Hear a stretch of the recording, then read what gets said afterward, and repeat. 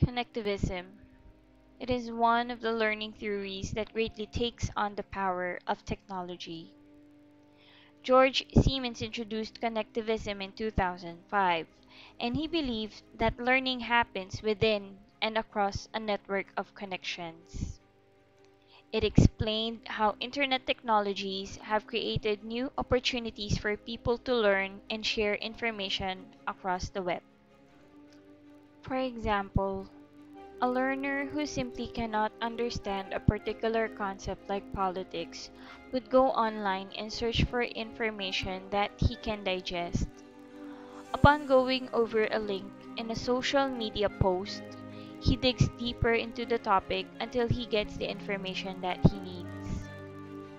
Soon as he has a good understanding of the topic, he can now share what he has learned through various platforms and even share more about his new learning.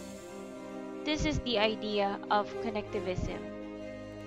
Connectivism presents a model of learning and provides an understanding of learning skills needed for learners to thrive in a digital era.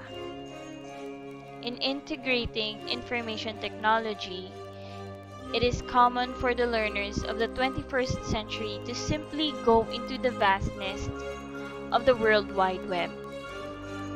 They could easily find information and learn, and they can learn anytime, anywhere. However, there are implications to this theory. Because of the large amount of information that learners can find in the internet, they might get swayed by the false information that they could come across. Honestly, the integration of technology in learning can become an enriching experience to learners. It cultivates the digital literacy skills of the learners.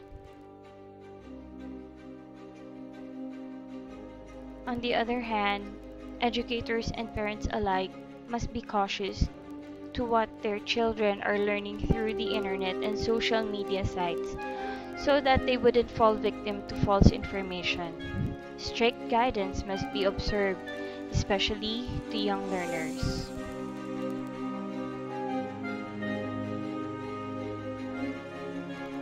The world is full of information. We can learn in various ways, in different forms.